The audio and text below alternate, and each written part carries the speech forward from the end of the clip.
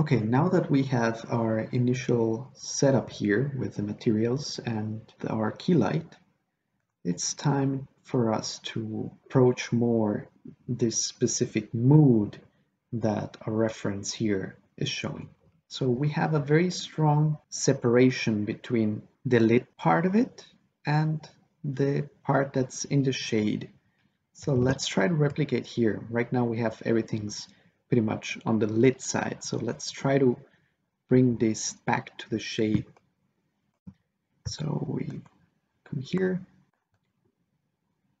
and there's different ways we can do that, but let's do it with lighting. Now I created a light. It's again very far because it's at the origin, but that's just how this scene is set up. Let me bring it to here. There we go. Okay, so we have another light here. Now this light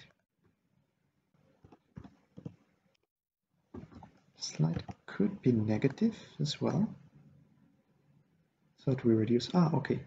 I've noticed we still have temporal anti-aliasing. Whenever you're doing edits, it's better to work with standard so that you can see results right away. So now that we have our negative light in place, let's put it this way. So I think for this kind of lighting, it's better to have two viewports.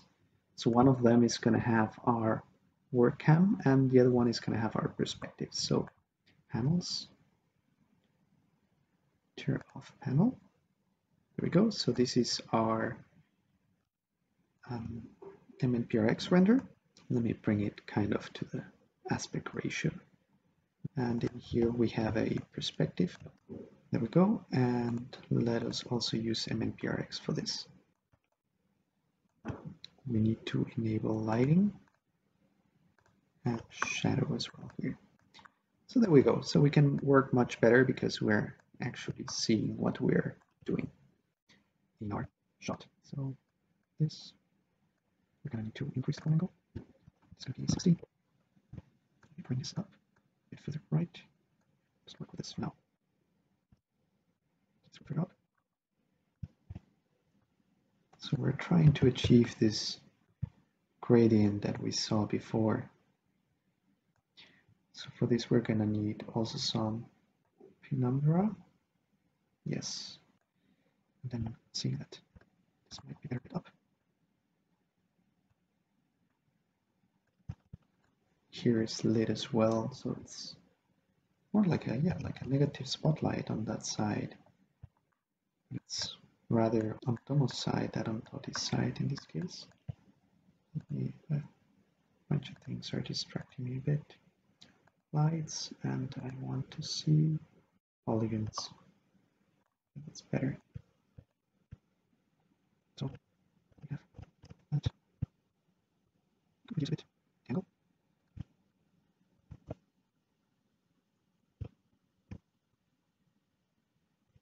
Alright, so we have a better result of this. So now you notice that it also has kind of this misty transition towards the background, and that is perfect for the atmosphere. So we first need to find out, I'm going to display something here, and what I'm going to display is the object details. And what we're interested in is the distance from camera. So 1300. Once I know that, there we go. So this goes to 200. As you can see, you start seeing something more towards what we're seeing here. I've noticed that in general, the edge darkening is very strong. So let me change that edge darkening intensity, make it 0.7. Just overall reduce it a bit. There we go. So we have more of this nicer transition. Let's bring back our hero characters. There we go. So it's starting from the rise and going up. We can put this to 150, then the transition will be even stronger. Something that I've noticed also is that the shadows should be even more purple from what I'm seeing.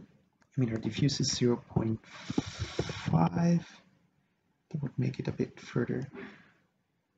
So if I bring this to 1, for example, the shadow will be entirely purple, but it doesn't fit with the overall look of the scene.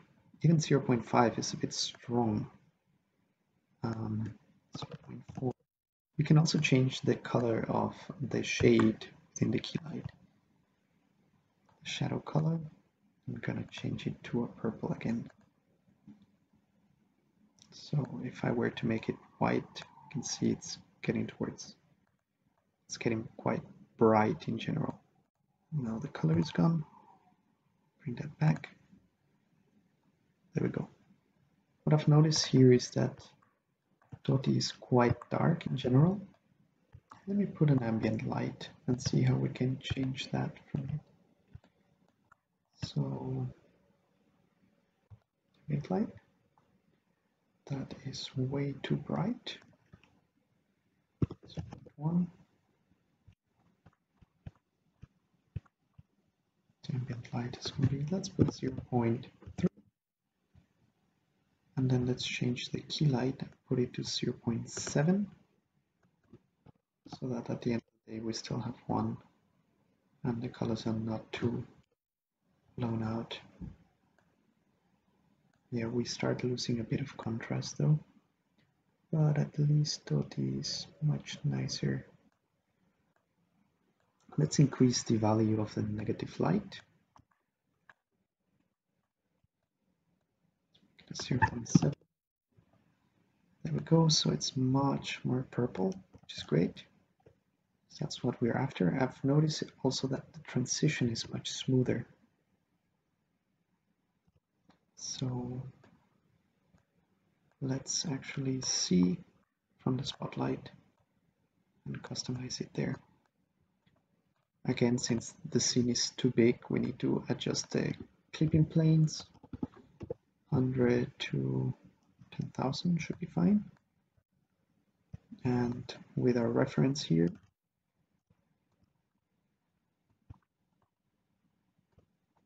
let's increase the penumbra of the camera, of the spotlight. So 20. And then I can reduce the cone angle to 20 as well.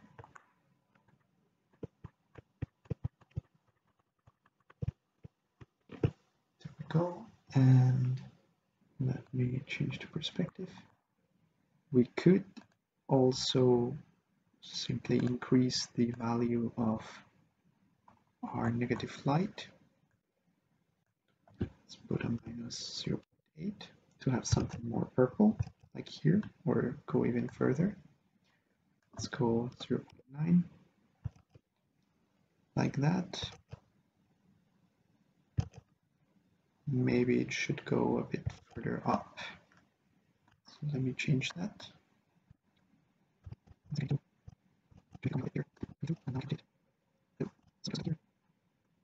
It's a matter of tweaking until you have the desired result. Okay, something that's been bothering me a bit is that all the grass is looking exactly the same. So I would like to change this. Let's go to here. And for that, since some parts of the grass are in the shade, we're gonna change the shade color a bit. So we can make them muddy in that sense. Could make it like this, or no, this is kind of nice. So yeah, we have a bit of variation. Let me check this one. This one we can just adding a bit of some interesting touches just to have it a bit more unique. Yeah, but purple doesn't kind of really fit. Let's make it more towards yellow, and that is way too yellow. Push this to here. There we go. So now it has a hint of blue, just adding a bit of interest. All right, I think we can call this for this video, and in the next video we're gonna customize how the noise effects are being made.